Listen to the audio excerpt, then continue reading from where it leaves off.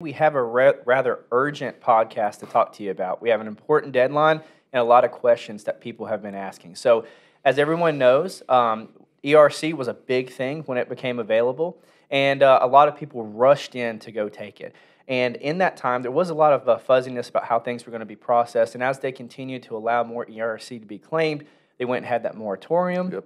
And put a pause on all ERC all the way to December 2023.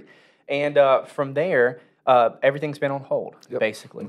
And what's happening now, Don, is that we have kind of an urgent deadline that's coming up because a lot of people are going, I filed for this ERC, but I haven't received my money yet. Should I or should I not file my tax return to reflect that? Well, when they came out with the ERC, they actually put very clear guidelines on when you had to file. So for any benefits that you received for 2020, you're mandated, if you filed on time, that you have to do it by April 15th of this year of 2024. Now, if you file an extension, that's good news because you're going to have what we call SOL, statute of limitations. That can stand for a couple things, of course, but statute of limitations meaning that whatever the date is, so let's say tomorrow, May 17th, is your statute of limitations. That means you have to file, even though you've not received your money, you've got to file that amended 2020 tax return, your corporate return, your S Corp or your LLC, Schedule C, however you function, a C Corp, it's got to be filed by that date. Wow. So if you're looking for options, you really have none. You have That's a fact. You have to do this. You have to file your 2020 ERC tax returns and ERC reflected on those.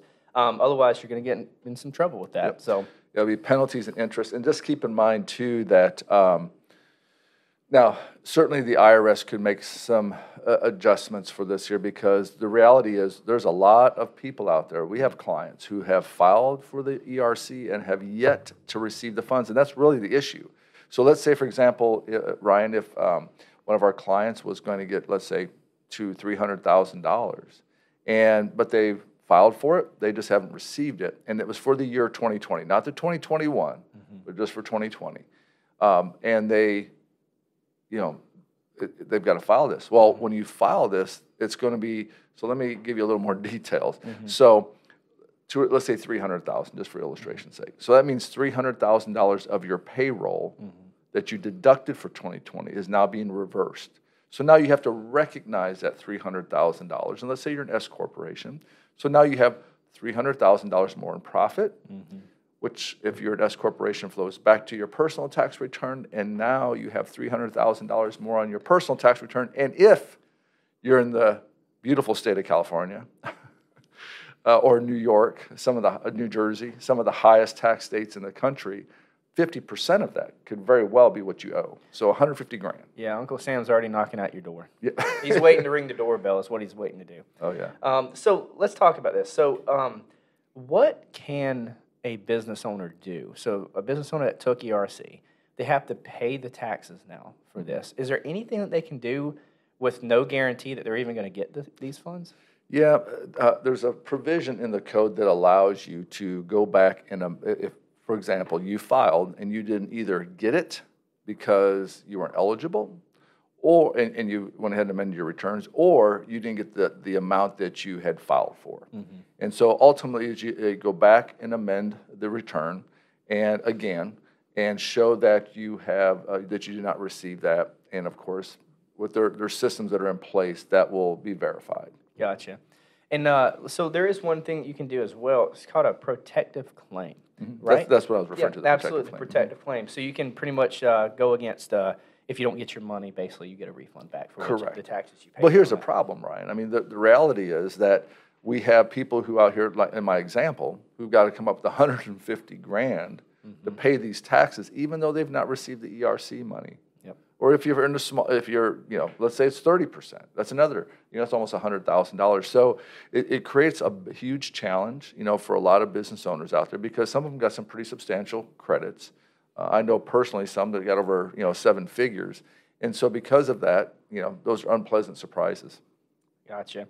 So for these ERCs that are coming in for this year, the important thing that we have to remember is with that deadline coming up, that SOL coming up, you need to go ahead and get that taken care of. You Yes. need to go to whoever prepared your ERC or your tax preparer, whoever, and you need to show this and reflect this on your tax returns, get those taken away. If you have an extension, you do have a little bit more time. You still need to get this taken care of. And if you have an extension, you should probably look into that the protective thing that you can do that. So So the big thing here, of course, you need to find out when you filed your taxes. Yeah. I can tell you, we talk to hundreds and hundreds of clients every year that don't know when that was. So the way you can find out, if it's not actual physical return that you can see, you can ask your accountant. If you file electronically, it's an 8879 that you signed to file electronically. That's one. The other is you can actually go to the IRS website, go onto their portal, and actually look and see when it was registered that you filed your taxes, because that's your statute of limitations. So if you did file an extension, if you didn't file an extension, and today's May the 16th, you're beyond that already.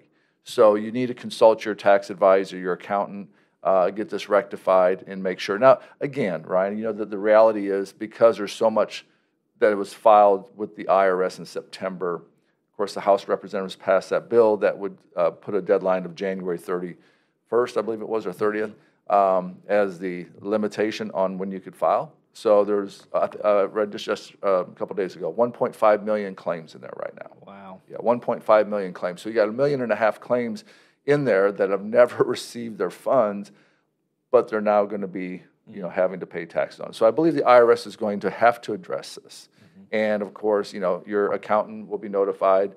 We get publications on a daily basis that let us know what's going on.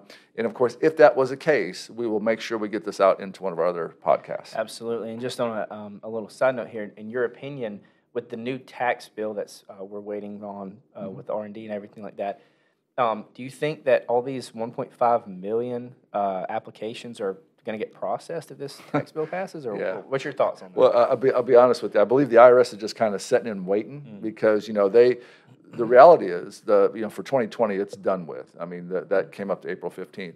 But if they don't pass this Senate bill, which we expect they will, but if they don't, then the free for all is still out there. Now I will tell you that the IRS is scrutinizing these claims very, very thoroughly. I mean they're ultimately doing an audit before they send out the money. Because there's been so much fraud. I mean, just prime example of, there was a guy up in New Jersey, just to kind of throw some entertainment in here. So he thought, well, I'll make hay while the sun shines. So he reached out to all the Uber drivers and Lyft drivers and said, hey, you can get this ERC, and when you get it, just split it 50-50 with me. Well, because it's not an employee and you can't get the ERC on yourself as owner, that's a fraudulent claim, and it was millions and millions of dollars. That actually became the straw that broke the camel's back. And we got this from our tax attorney, who actually was talking to the attorney from the IRS who handles the ERC stuff. Always going to be opportunist out there. Unfortunately, if there's money involved, there's going to be criminals. Yeah, absolutely, absolutely. Yeah. Well, we hope this is helpful. Anything else, Don? I think that's pretty much it. Like I said, make sure you talk with your tax advisor, your CPA, your accountant. Make sure that you're compliant. Because you don't want to have to deal with Uncle Sam later on. Hopefully they've communicated this to you already, but if not, make sure you reach out to them today. Make sure you hit the like button and the share button, and we appreciate you being on today. Thank you.